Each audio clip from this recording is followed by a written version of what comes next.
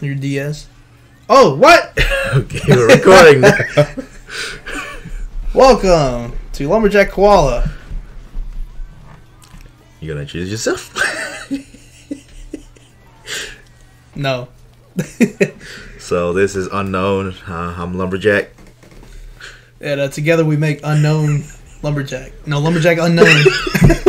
Today's topic. I know we've been kind of late on it. I've been feeling kind of under the weather, and then Lumberjack over here has been, what? Doing stuff in your house? Yeah. Yeah. That's not the point. We're back. And we're kind of late on this subject, but still we want to give our opinions, so here we go.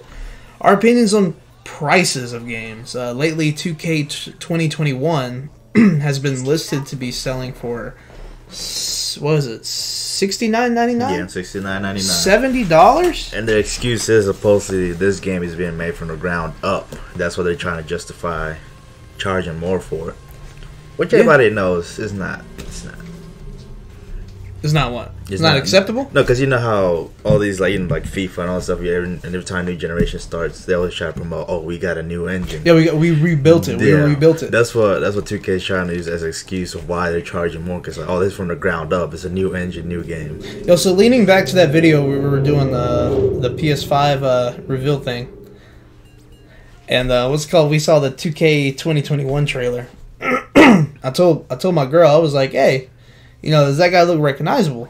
And she said, who's that? Now that's the guy who was talking at the beginning. She's like, that looks nothing like him. So anyways, yesterday, me and her were watching Far Cry 6. She's a big fan of Gus Fring from Breaking Bad, and he's playing in the game.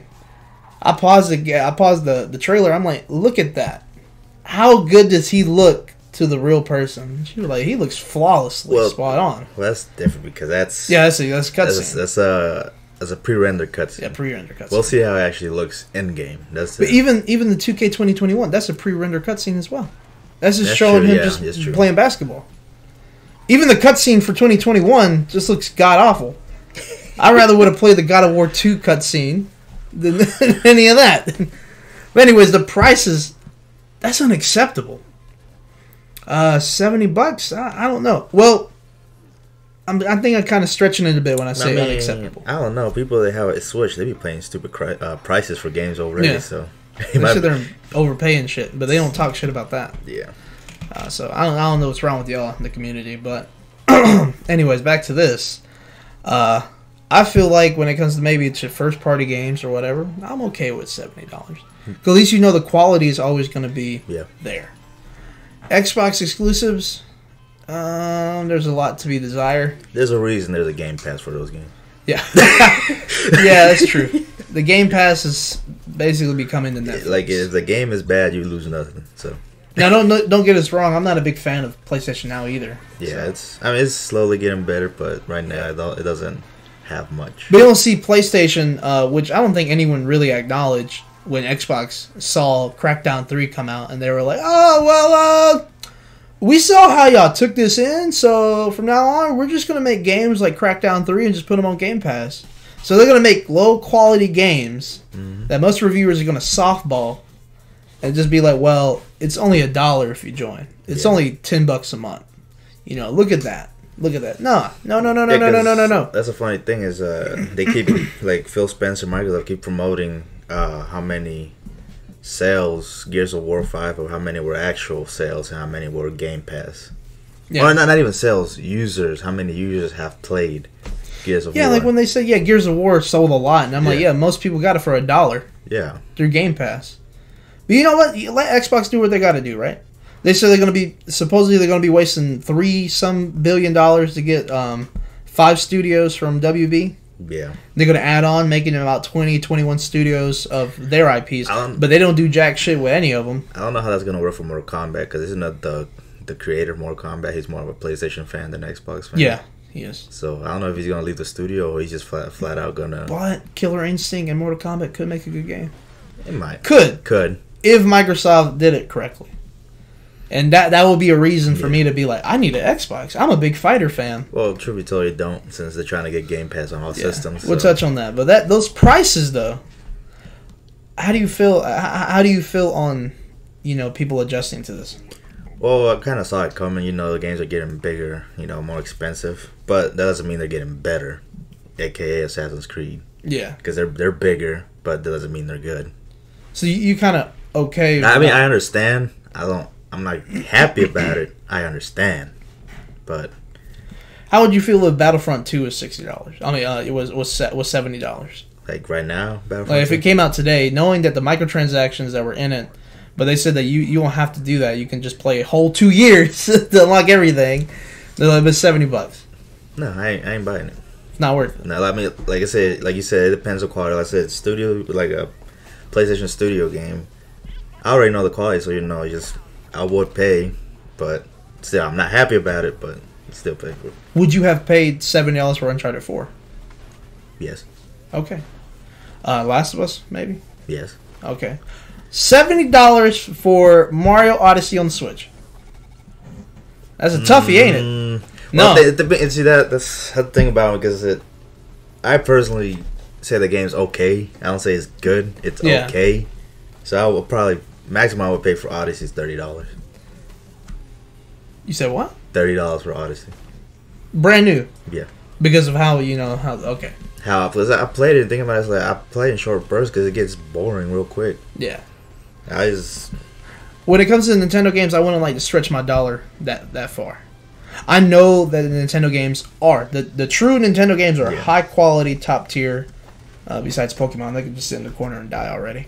But way to destroy me, me being a big fan of Pokemon. So whatever. Every other Pokemon after Yellow, I didn't care about. Yeah, but like to me, Nintendo they do a good job at giving you good exclusives, right? Super Smash Brother, I wouldn't mind paying $60 for it and all that. $70, you kind of stretch it because first of all, it's a chip. It doesn't hold the same merits and quality as a PS4 game or Xbox One game. And then when the new consoles come out, is Switch still going to sell their shit for $60? Nah, I feel like you need to drop it down to $50. But now since everything's going up to $70, it's just going to sit there and be like, well, we're $10 cheaper. Yeah. So he's probably going to get more of a reason. And here's one thing I want to throw on the table that I don't feel like any YouTuber has been talking about. Since we're starting to go $10 up, knowing that remakes sell for about $40 and the SpongeBob games sell for $30 because it was just a faithful, it wasn't really tampered with. I honestly think the prices only go up for big games. Like remakes, I think they're going to stay around the same range. You don't think they'll go up to $50? I don't think they will. You don't think maybe Blue Point Studios or any studio that does like remakes, they'll probably be like, well, if they can stretch it and people are accepting it, you think we can stretch it? I don't think they'll go. See, Blue Point Studios are different. They have a passion for games. You can just tell by the quality how to make those games. They have a passion for games. So I doubt they'll go. Other studios, I could see EA and Activision pushing it like, hey, well, there's this new remake of Tony Hawk. What was it like? I'm assuming it's gonna be like $40 when it comes out. Yeah. And they're gonna be like PS5 version $50. So I see Activision. I can see Activision, EA, and Ubisoft. Possibly Microsoft. I don't know. I feel like they would push the extra price. And knowing that we're in this supposedly pandemic, how do you think people are gonna be like when they see a game for $70 from now? All I know is those sales are gonna drop quick because sales will drop quick. Yeah, it's gonna be like Battlefront 2 and Anthem, just straight $9. Yeah, no, but you know what I feel like they're gonna do is just to trick people is that you buy the physical copy, it's gonna be $70.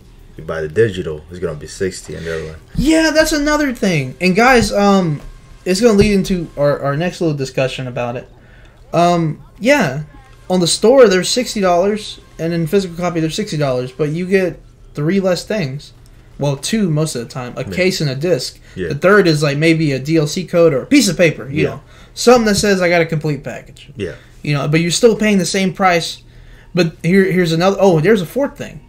You have the right to do whatever you want to do to the physical copy, and you don't have the right. You have the permission to play it on digital. And I say on digital, if they want to just like pull the game, it'll be blocked on your system. And just like people said with the Switch, how come I can't pay cheaper on the Switch itself and I have to pay? Well, because retailers, you're not going to sell a game if it's selling cheaper on their online store. Yeah, that's like their policy. They're not going to do that. So if Nintendo's willing to drop the prices in stores, then they can drop the prices in there.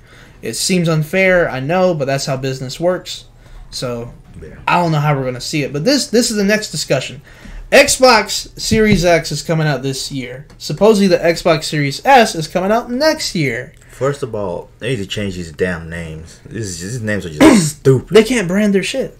Like you think about Xbox, it's like what you gotta say which series now because you don't know which. They were watching Drake and Josh, and he was like, "It's the sphere. It's spherical." Some shit like that. See, at least with PlayStation, you just 1, 2, 3, 4, 5. Yeah, simple. Xbox, you have all these series. Xbox One X, just make up your mind. They're sitting there fucking doing calculation on the board. I remember back in high school, it would be like Xbox 720, something like See, that. that would have been simpler. Yeah. Than Xbox One X. Like double the power, double the performance. I'm like, cool. Yeah. You'd be like freaking Richentofen from Call of Duty. He's like double the power, double the strength, or something like that. Yeah. He says some stupid shit. Something like that. Yeah. That would have been nice. Xbox One? Yeah. Thank you guys. So I can go on Google, put Xbox One, and I just get a shitload of mixtures of emotions of the original Xbox and this Xbox. But anyways, yeah, they're coming out with the S maybe next year. There's no confirmation of them saying it's coming out this year. Yeah. The all digital edition is coming out next year.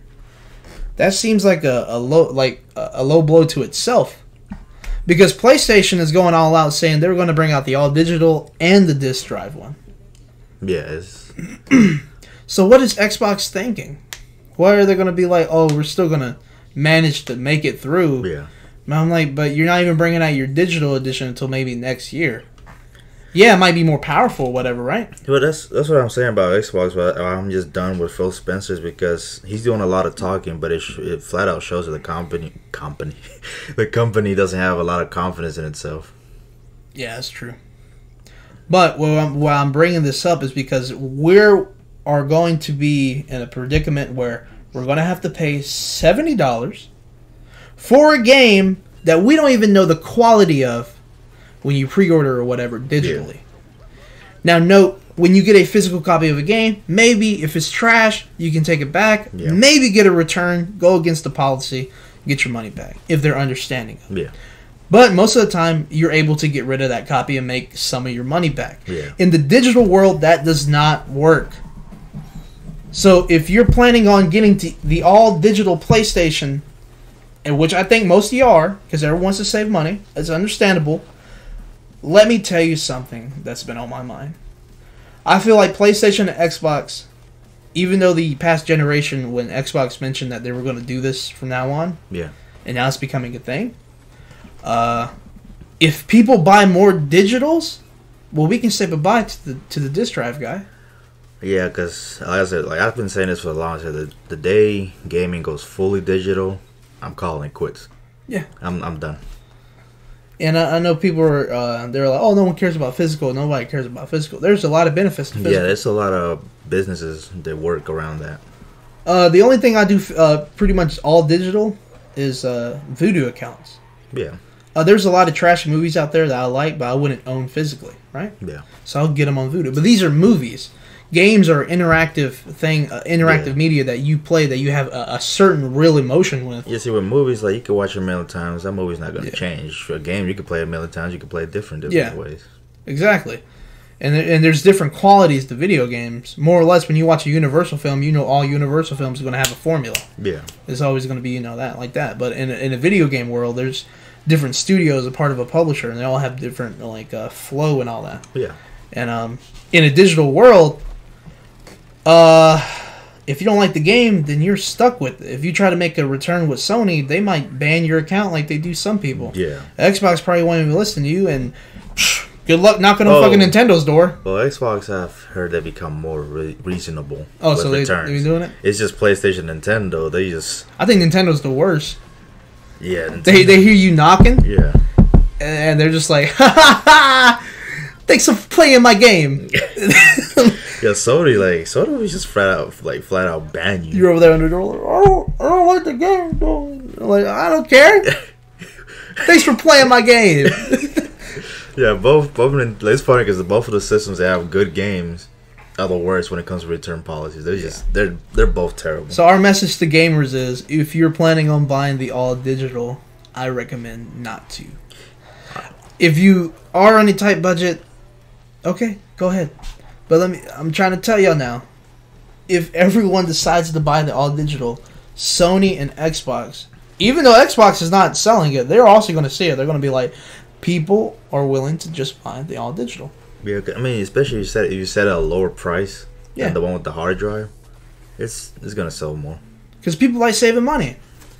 I like going into the store using a coupon to buy something for $2 cheaper. I bet you whenever the pre-orders come up for the PlayStation, I bet you the first thing you're going to see with his pre-order is going to be the digital PlayStation. That's the first thing that's going to pop up. That's going to be the first thing sold out, too. Yeah, the all digital. Yeah. So, I have my thoughts about an online service where you can trade, and I want to make a video on it later. I'm going to gather my notes, and hopefully someone hears it and thinks it's a good idea. But right now we're in a very sensitive part of gaming where stuff is about to change. Yeah. In the Steam world, it seems like everyone's okay with the whole digital stuff because you can probably do returns and do all this other stuff, right? Yeah. I've never been on the Steam. Because Steam is more fair about it. Yeah. It's not pretty much on console. You buy digital, the second you order is the game's there. You can't do this. At least in Steam, you can't you have a certain amount of hours, but you can still get a refund. Listen, guys, I love digital as much as the next guy. I love being able to turn on my PlayStation or my PS Vita or my Switch and just be like, bam, right to the game, right? There's a lot of convienience with digital. I mean, like, you just jump between games, and when you download it, it's just the whole thing. It's like, with physical, when you buy a game, you got to install it, and you got to wait for the download to finish. But the day that your favorite game, and I don't know why you're sitting there playing Modern Warfare 2 on PS3 again, you have it on digital, and then some guy out there that's protesting, like, I don't like the stuff that's in that game. And they're like, you're kind of racist. And then they take down the whole game. Yeah. You lost your game. You can't find a physical title in your city. I don't know how. I don't know why. But you can't download it no more. Yeah. It's going to be a big... I don't even know why I use that as an example. That's how it happens now. Yeah. But if you're buying all digital... Say, for instance, here's one big example. You buy a game. Brand new. Let's say it's Last of Us Part 2. Yeah. Just came out. The backlash was so big that Naughty Dog was like, we're pulling it. I've never seen so many people get offended over a video game. I'm still offended. I talk about it every fucking week. No, it's just... I play the game. I'm offended by the people who are offended. I'm just laughing because you know how they always make fun of the people of their, let's say, what was it? Well, we'll make this a separate video. Yeah. Because there's two sides of the story people get offended. There's just to make it easy, there's the left side that gets offended, and there's the right side that get offended. Well, within a week, Naughty Dog would be like, oh, we're pulling it. Yeah. Because of all the backlash. Everyone who bought it digital, say goodbye to your $60 because you ain't getting it back. It's just staying there. And just like Lumberjack here, when he saw Scott Pilgrim go away, he was crushed. Yeah, there's two games, Scott Pilgrim and The Cave. Those games are gone. Yep. And you owned them, didn't you? Yeah. And you can't download them anymore. Like, I tried to look it up in my downloads, The Cave and Scott Pilgrim. Couldn't find them. I mean, the thing about it, I think they said if you have them installed, you're good. Oh, there was fun fact. On the PS Vita, I had Crash Bandicoot 1 and 2 and 3. Yeah. All downloaded to my Vita. Because I told my girl, like, I had them downloaded. Turns out they were only available for a certain amount of months. And it was right when I got my PS Vita. Oh. And then after that, they pulled it. And now when I go to my download list, they're there. But there's like a symbol on the PS Vita that shows like a little image display, and it has a big ass crack in the middle, meaning it's a corrupt file. And it says I can't download it due to a policy issue.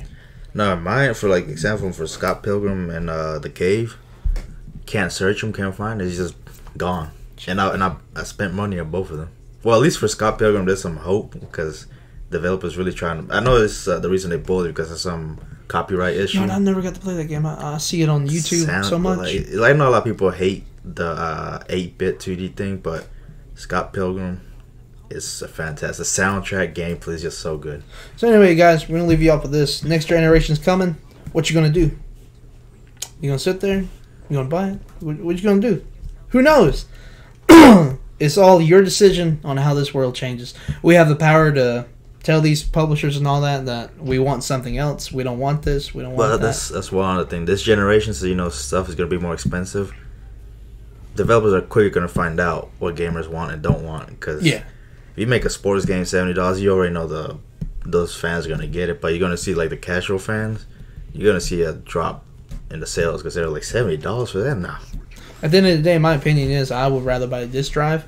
I do accept the 70, but only on certain games. Yeah. If you're going to have microtransaction in your game, you should not sell your damn stuff for $70. Yeah.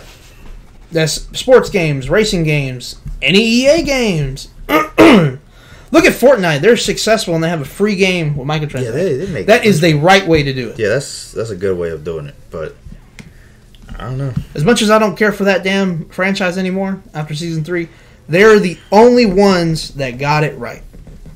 Yeah. You sit there and tell EA and they're like, ooh. What's Fortnite?